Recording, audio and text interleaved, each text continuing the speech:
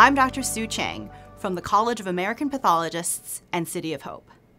As a pathologist, I'm your doctor who specializes in diagnosing diseases through microscopes and laboratory medicine. When you get a Pap test, HPV test, or some other types of gynecologic tests, I'm the specialist who evaluates that specimen and provides results to you and your primary care physician. I'm here today to answer some of your most common questions about Pap smear tests, HPV tests, and results that you may see in your pathology report. Here's a question. What if your Pap smear was abnormal?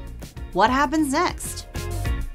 You may see terms in your pathology report like atypical squamous cells of undetermined significance or atypical glandular cells of undetermined significance. These might be scary words, but it doesn't mean that you have cancer. It does mean that you should have a follow-up appointment to discuss additional testing or examination.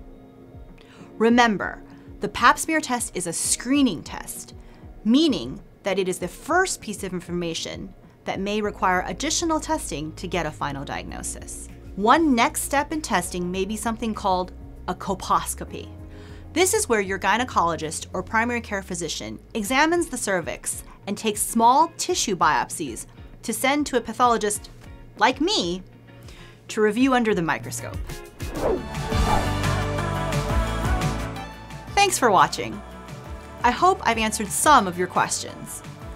You can find more answers to questions about your pathology report at yourpathologist.org.